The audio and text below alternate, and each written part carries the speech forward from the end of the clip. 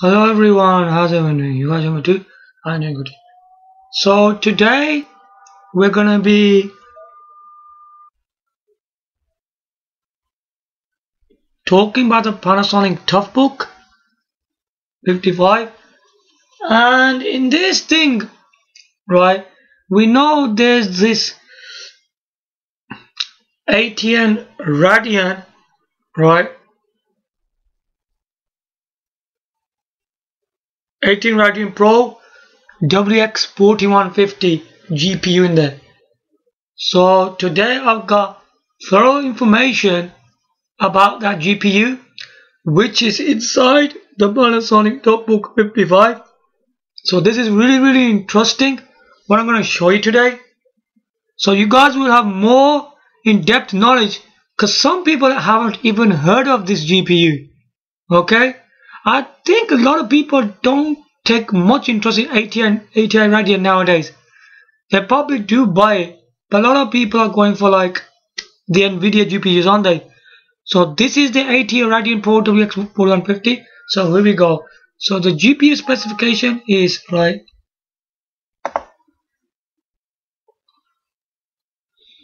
GPU architecture is Polaris. Component is 14. Lithium 40nm FinFET. And if you see peak single precision is 1.89 teraflops. Streaming processor is 896. Peak double precision 118 G-flops. Wow, not bad at all. Pretty good. So if we go more down there, it's gonna get good insider what this GPU actually has inside it. So the GPU memory size 4 GB. Wow, I have to say that's not pretty bad at all. Memory bandwidth 96 GB/s. Memory type GPU GDDR5. Memory is CC support now. Memory interface 128-bit. Board specification bus type PCIe 3.0 x 16 TBP 45 watt. Wow, pretty good, man. Additional features: supported technologies, OpenGL 2.0, video coding engine, 10-bit display color output, yes. OpenGL 4.6, unified video decoder UVD, okay.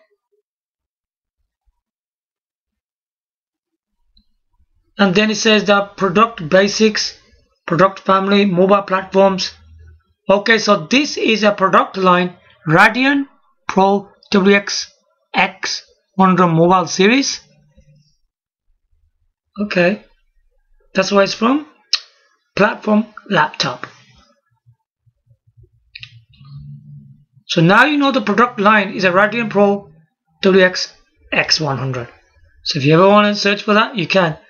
This is the official website. You see, they have other following Radeon Pro WX GPUs. You can see this one for 7100, 4170, 4130. I don't know why people go there, I've never heard of it. But this is on their own official website. Okay? Maybe it wasn't that available on the market, but in terms of this site, you can actually buy this thing. Okay? Now I want to make something clear here. Okay?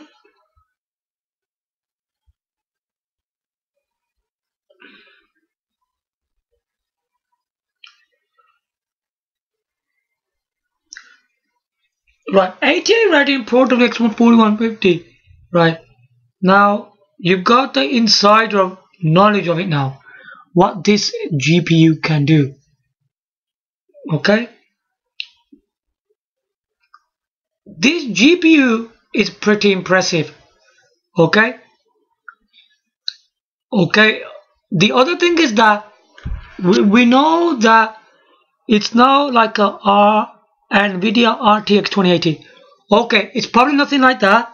Okay, it's nothing like on them kind of lines, but it comes in the lines of NVIDIA GTX, okay? Like 1050s and 1060s, it comes in them kind of lines. Yeah, it's good. It's pretty good like that. These GPUs. You got to consider what kind of gaming power this thing will give you, okay?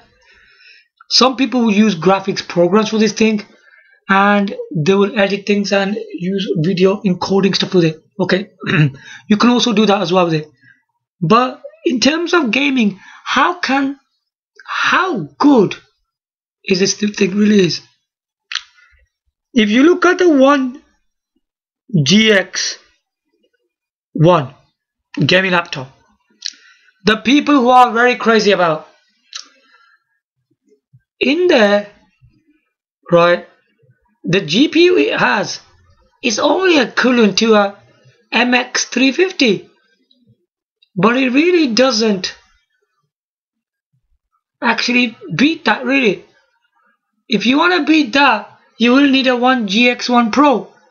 But to be honest, when we look at both of the models of 1GX1 and 1GX1 Pro gaming laptops, right, they're not more than the NVIDIA MX350 really. They just come between them lines.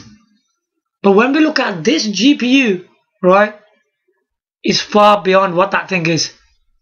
This GPU is between NVIDIA GTX 1050 and 1060s. I was very surprised when I did some research on this thing and I found out it's equivalent to that. When I looked at it, and people were very surprised what this thing was. They were trying to say just do a bit of a boost. I'm failing to understand. It just can't be a bit of a boost. It may be these people are not understanding it the way I understand this GPU.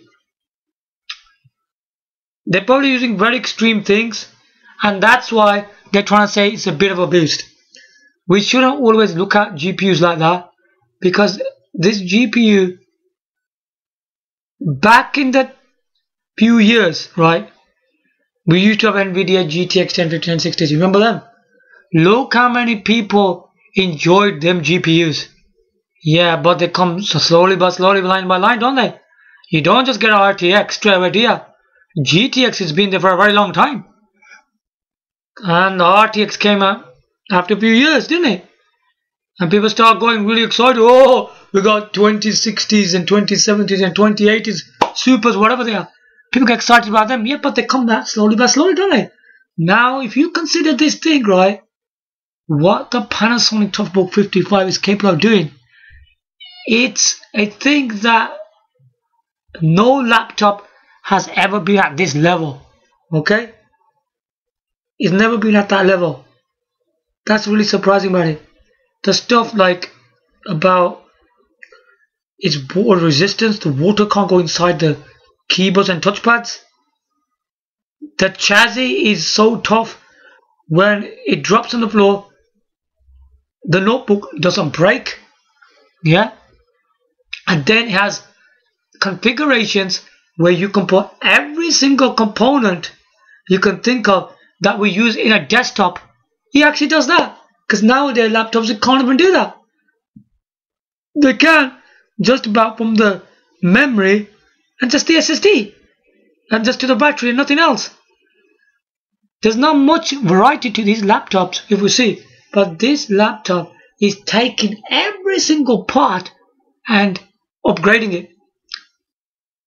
Having this Radeon Pro WX 4150, now I'm going to explain a bit about what will it do for gaming.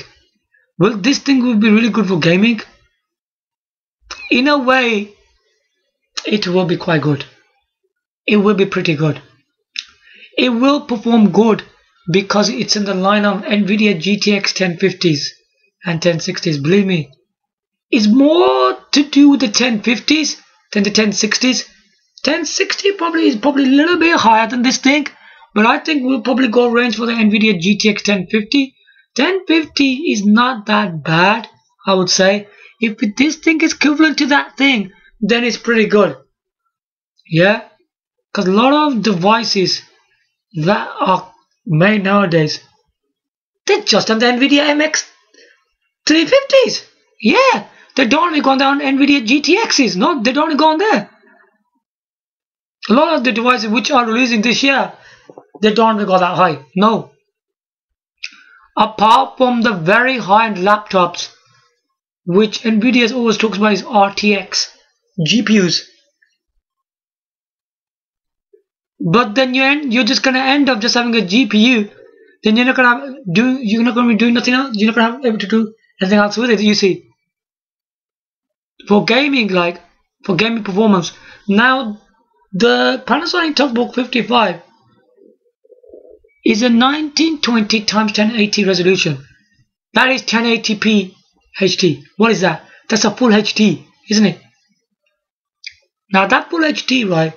You can get a lot of emulations running on 1080p HD on it, you know. You can try 4K on it. You might just able to squeeze some 4K emulation out of it as well. But 1080p HD is gonna be highly recommended. Okay? And a lot of the games you can be playing on this thing, you're able to get some